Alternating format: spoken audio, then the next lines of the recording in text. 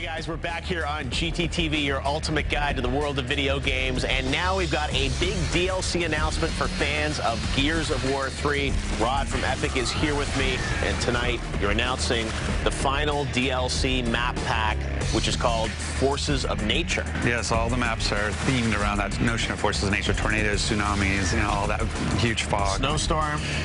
Yeah, actually a little snow going on. Yeah, that's Ravensdown. Ravensdown is now a nice snowy wonderland. Revive me! All right, well, let's quickly go through these new maps, because I know we've got footage to show everyone of them. Tell us about those three brand new ones. Okay, well, there's Artillery, which is a sort of a missile silo map. Then there is Aftermath, which is the one that's the tsunami with the ship on top. And then there's Cove, which is sort of this port town that's got a huge bank of fog and it's on the coast.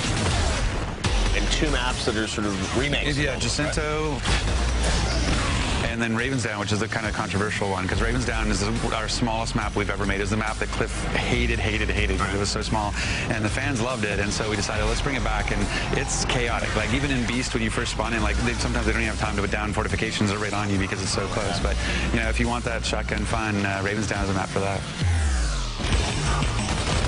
Now, you're also adding something pretty cool for this DLC pack, which are elemental cleavers, which I guess ties into the nature theme. Right. So these are actually going to be sort of new weapons or effects on the weapons. Well, right? yeah, they're kind of Easter eggs. If people who know play Gears 3, there's a lot of Easter eggs in all of our multiplayer maps, and this is another one for Horde, essentially.